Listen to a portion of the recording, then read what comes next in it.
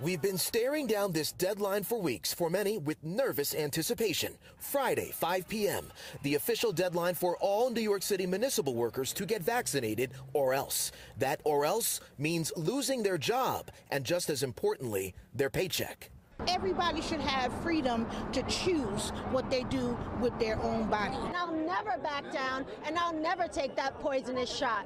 To be sure, opposition to Mayor Bill de Blasio's vaccine mandate with no testing option cuts across racial lines and professions.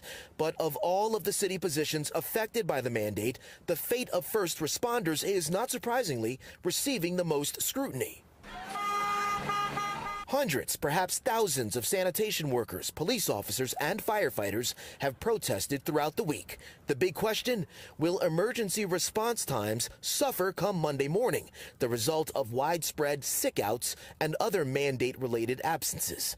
The mayor predicts money will dramatically increase vaccination rates over this coming weekend. We expected that a lot of the vaccinations would happen toward the end of the deadline.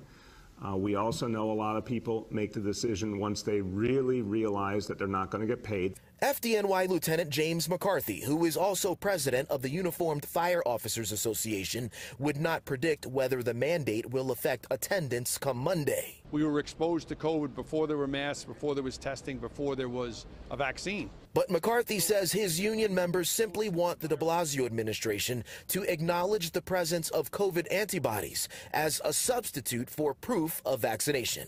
They do have immunity. They're not going to get sick again. They're not going to transmit the virus to anybody else in the public. Stanford University just did a recent study and brought it out there that the antibody level is equal to or very close to the antibody level you get with the vaccines. So we need to recognize that.